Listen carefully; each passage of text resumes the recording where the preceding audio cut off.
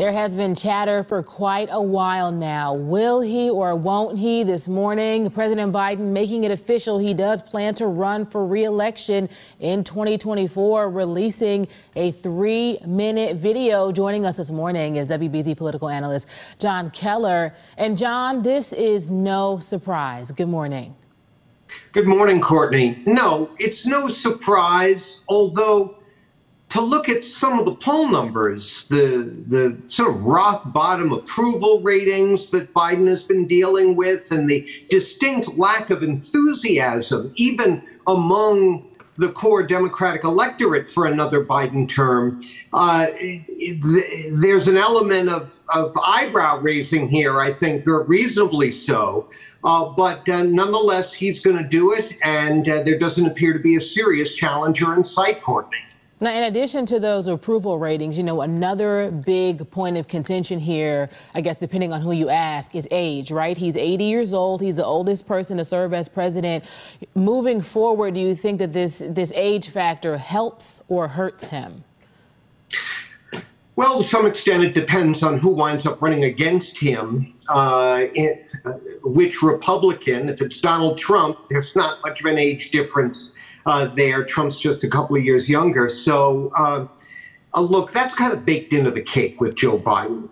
Should he have, come next year, a faltering debate performance? We've seen this movie before. Ronald Reagan, when he ran for re-election, had serious doubts about his age and mental competence raised, and it didn't stop him from breezing to re-election.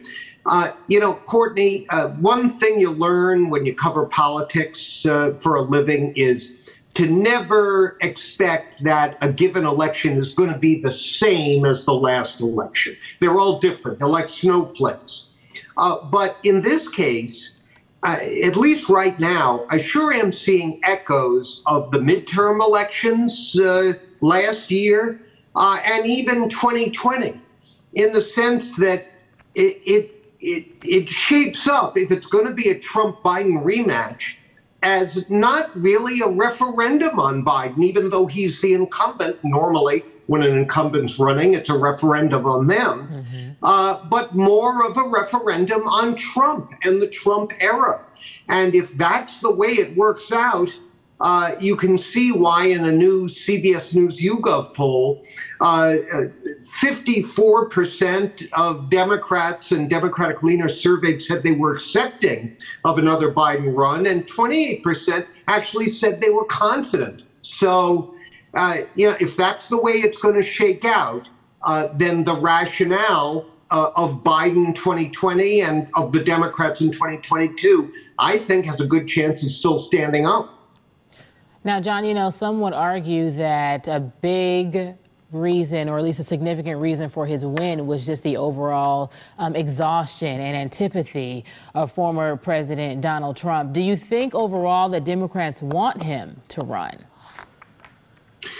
Well, in the CBS poll has it 55-45 in favor of him running again. There have been other polls that show significantly less support, but that's sort of pregame buzz. Now that he's a candidate, once it becomes clear there are no viable Democratic challengers, if it isn't clear already, I think a lot of that will fade away, and you'll see Democrats coalesce behind him. The announcement video that Biden released was really telling, Courtney. First of all, there were 6 separate mentions of the word freedom or freedoms. This, of course, has been a big right-wing talking point during the pandemic era. Oh, government's encroaching on our freedoms with lockdowns and school closures and so forth. So he's going after that issue by citing, calling the Republicans extremists and citing threats to democracy and the right to vote, threats to Social Security and so forth. And also, if you notice, the ad is, or the announcement video, I should say, is replete with images of women and people of color. That's the core of the Democratic base. And obviously, he's trying to make sure they're with him all the way. Now, as it stands, there's still time for people to throw their hat in the ring, of course. Can he beat the current field of Republicans? Well, that's the big question, isn't it? Donald Trump's poll numbers are even worse than Biden's.